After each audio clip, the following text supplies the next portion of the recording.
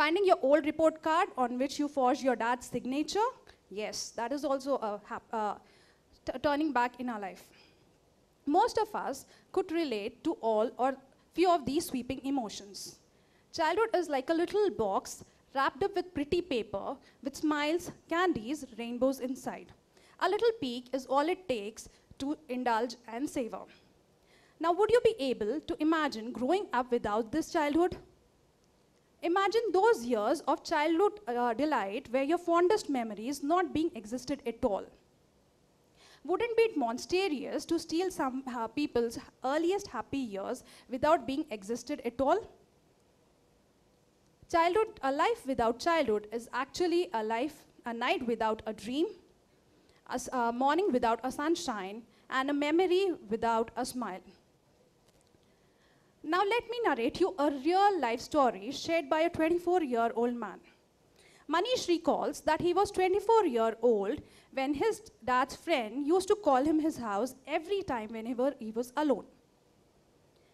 He used to give him loads of candies and chocolates in return for sexual favor in the form of sick little games. This happened multiple times over many years.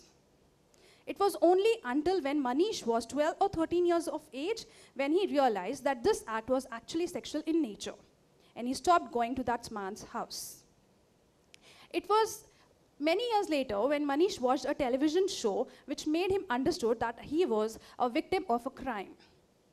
Manish could not talk about this neither to his family nor to his friends. Manish was being violated, but he could not understand it. And when he realized it, he could not speak about it.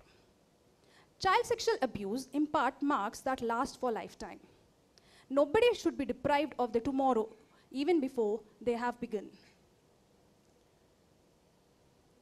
Nobody should be deprived of it even before they have begun. Child sexual abuse does not necessarily mean rape. It can assume different forms, such as luring or pressurizing a child to touch his or others' personal parts, making use of child for sexual gratification, forcibly kissing a child, and taking photographs of a child's personal parts is also considered as child sexual abuse. The impact of abuse is a horrifying trauma which a person carries throughout his life.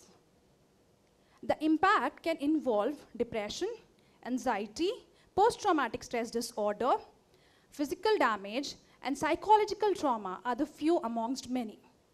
The mixture of blame, shame, guilt, and fear challenges their body mentally and physically, making it extremely difficult to heal. Now, why am I sharing this with you all? The responsibility of keeping children safe lies with each one of us.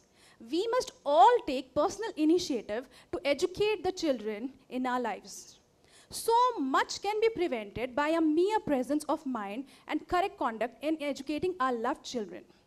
We should also not forget that few shared thoughts or words can actually open door for someone to lead a different life.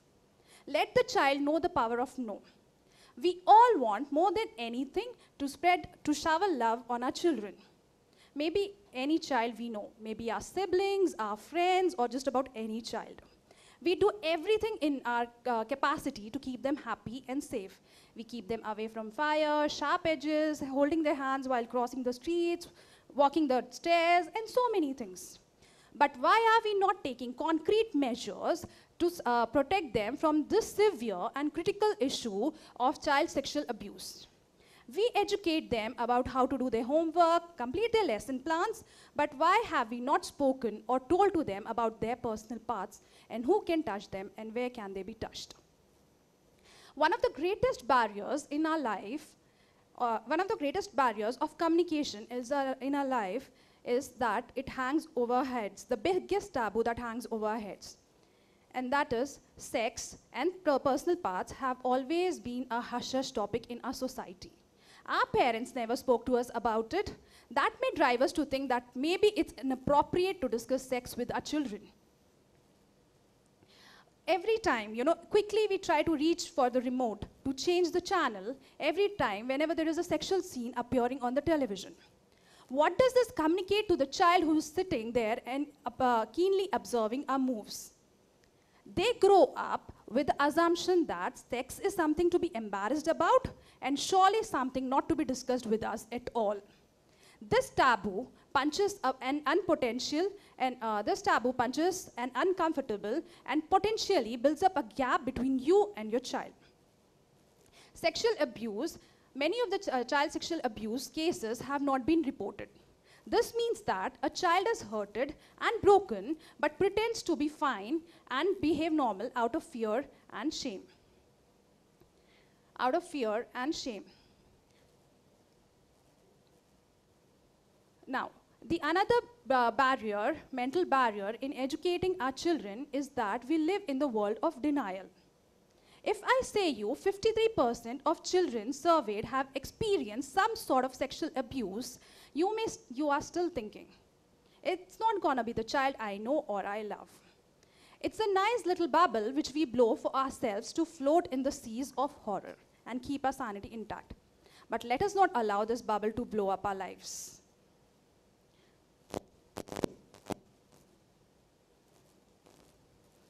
In the latest, there was a recent survey done in the latest statistical report on child sexual abuse. It shows that 21% of children have experienced sexual abuse thing in which the child was forced to touch his or others' personal parts. In this percentage, the boy victims were more than the girl victims. 53% of children were forcibly kissed and shown adult movies. And again, in this, the boy victims were more than the girl victims. And in the above cases, 50% of the children were aware who was their abusers. Tragic incidents don't just happen to other people whom we read about in newspapers. It doesn't happen just to the girl child or by the strangers. Violations are mostly carried by someone who is familiar to the child.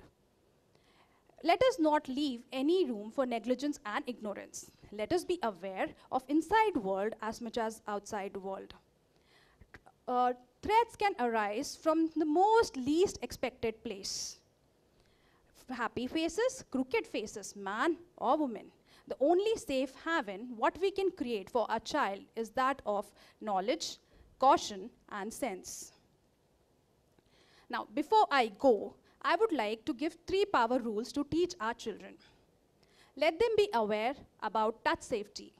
Educate each child and let them know what safe touch and unsafe touch means.